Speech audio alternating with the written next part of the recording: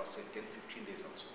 Then they try to use it for various, in orchard situation or even field crop situation, they try to use it in various ways.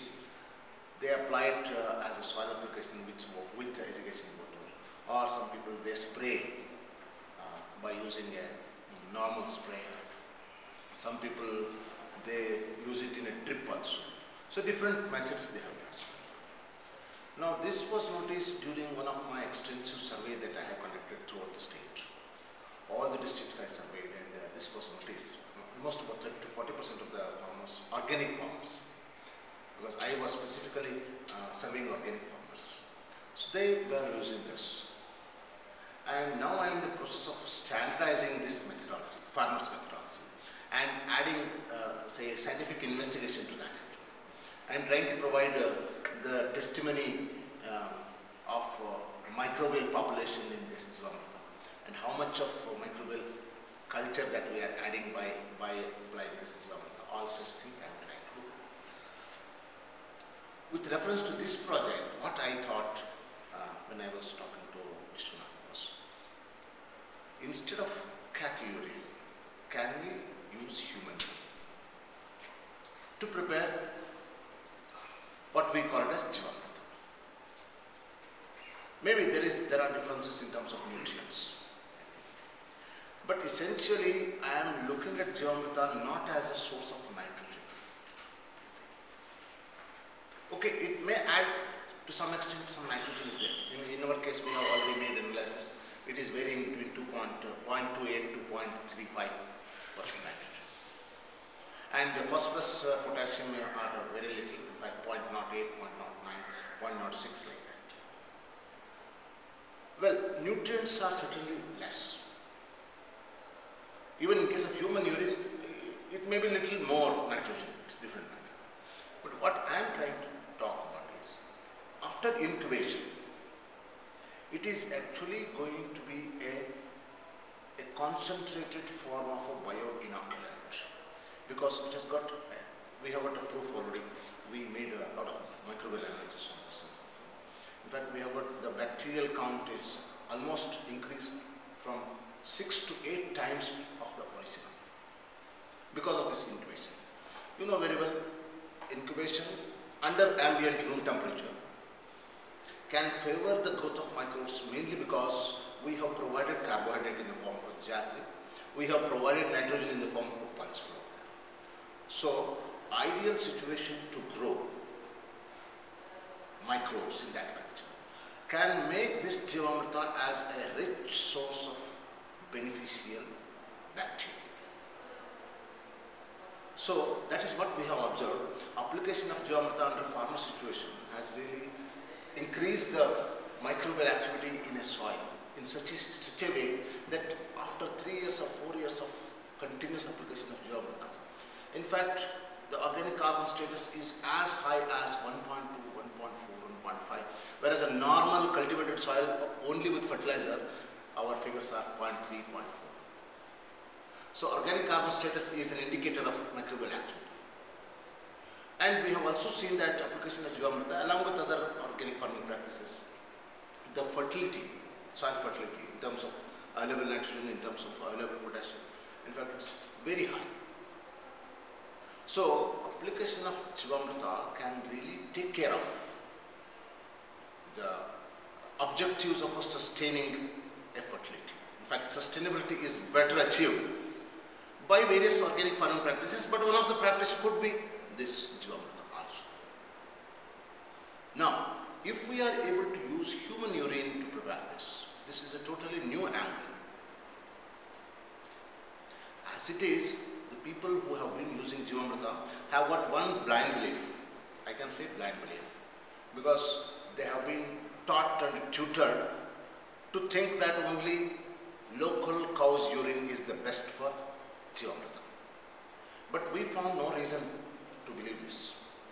That's why I collected urine from all types of, say I have collected from bullock, I have collected from crossbred cow, I have collected from other types of cattle.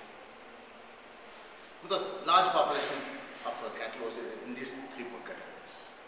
And in fact, we have found that crossbred cow as well as ox urine is also equally efficient as our desi cow. So we have no reason to believe that desi cow is the only one superior. If we are able to replace this urine by human urine, certainly we are trying to develop some new technology which can really help in propagating the idea of using human urine in rural areas. In rural areas, right now whatever efforts we are making, it's only the urban area, Ecosan, all such things. But in rural areas where collection of human urine is really has not been done at all, if we are able to show that this has got a lot of nutrient value, a lot of other beneficial effects, then I think it can add a new dimension to use of anthropogenic waste. So with that idea, we have tried to include one experiment in the proposed project, wherein standardization of preparing Jeevamrutha by using human urine, and of course applying it to different crops and observing the yield as well as the microbial buildup. The idea here is very, very clear.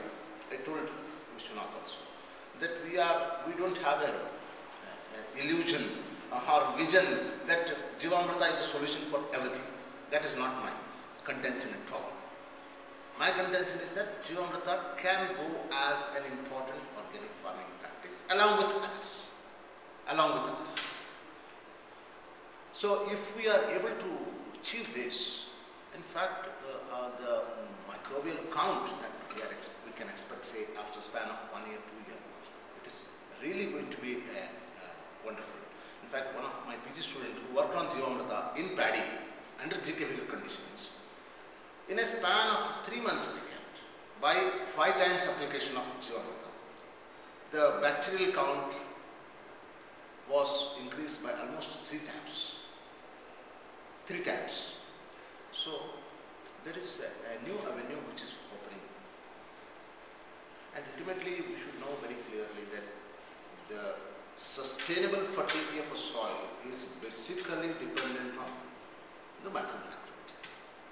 If we are able to proliferate, if we are able to activate more microbial activity, really it is going to add to the system.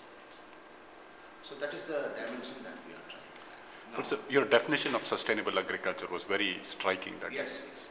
In fact, we have been trying to define sustainability in different ways, but when we talk of sustainability of fertility, in fact, the biological basis of sustaining the fertility is to improve the microbial activity. Because we say organic farming leads to sustainability, but what is organic farming? Organic farming, people have defined it in different ways, but basically organic farming is farming with organisms. That's why it's called as organic. If we are able to improve the biological activity of the soil, if we are able to improve the bacterial count or any beneficial organisms in the soil, it automatically sustains the fertility. So sustainability is directly linked to the microbial activity, and we are trying to add a culture which is rich in beneficial bacteria. Obviously, this